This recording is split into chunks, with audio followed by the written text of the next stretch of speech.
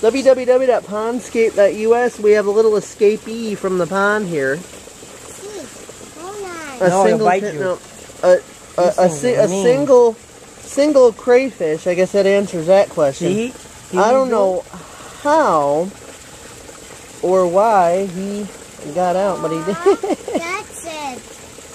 He made it. Crazy little sucker. Look at that.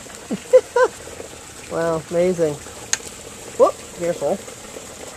You dropped your watch. Yeah. All right, back in you go. Yep, back in. There he is. And he's zipping off and away. He must have climbed up the hose. He must have. That's unreal. Escape artist crayfish. Katie, he's back in the pond. He's down to the bottom of the pond again. One tiny. Yep. Well, at least this one survived. The one I caught in the... We gotta get a couple more of them there. Yeah, the one I caught in the forest preserve didn't do... ding nothing.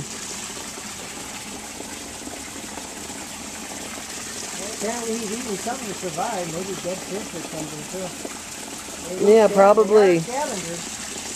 Yep.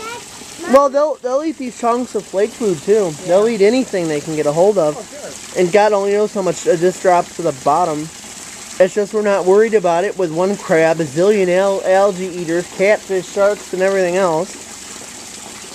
Really nothing to be too concerned about. You want to see them one more time? Crazy. Little escape artist. That was funny. Yeah, first we got a zillion bees, then we got bee coming back from the dead, and now, right in a row, we got escape artist crab, and I don't mean Connie, I mean a literal crab. Crazy. That's kind of neat.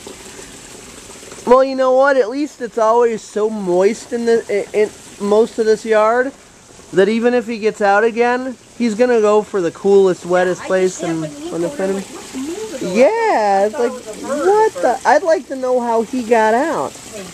Here's a red-tailed shark coming up. Huh? I thought it was a sparrow over there. Oh God. Because you know they come down after food.